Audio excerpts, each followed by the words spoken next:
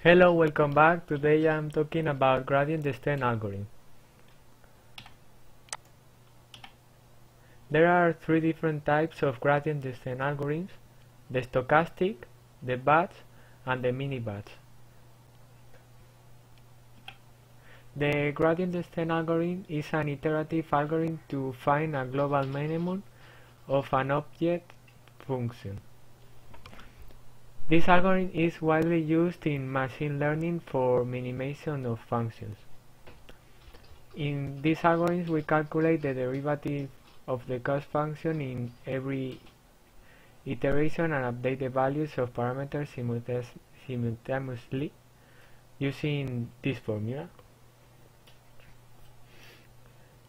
The object of this algorithm is to find this global minimum, as you can see in this graph. First of all, we are going to talk about the stochastic. The stochastic gradient descent turns out to be faster than the batch, so it's widely used. However, it has a low accuracy, and you need to make more iterations to get to the minimum. You need to update it every time you loop through the dataset. This is the loss function. Y represents the label for the data, the supposed result that it had to have, and X represents the prediction of our model or neural network. We square the difference and divide it by 2, and the derivative is very easy, and it's this. The next thing we're going to see is the batch gradient descent. As we need to calculate the gradients on the whole dataset to perform just one update, batch descent can be very slow and is intractable for datasets that don't fit in memory. It turns out to be slower, but it has a high accuracy.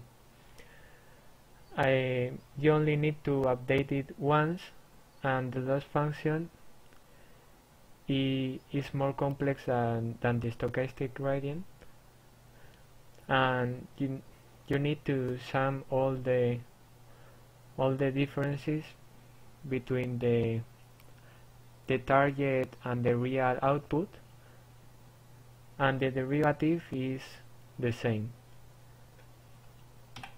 The mini-batch gradient descent is a mix from the two gradient descents we've seen before. It's faster, it's high accuracy, and you update it on every mini-batch size. Mini-batch algorithm is the most favorable and widely used algorithm that makes precise and faster results using the batch of n training examples. In mini-batch algorithm, rather than using the complete dataset, in every iteration we used the set of n training examples, so it's better for a rapid computation. So to sum up, we have the three types of gradient descents: the stochastic, the mini-batch, and the batch, and the most used algorithm is the mini-batch. So thank you for watching it, and see you in the next video.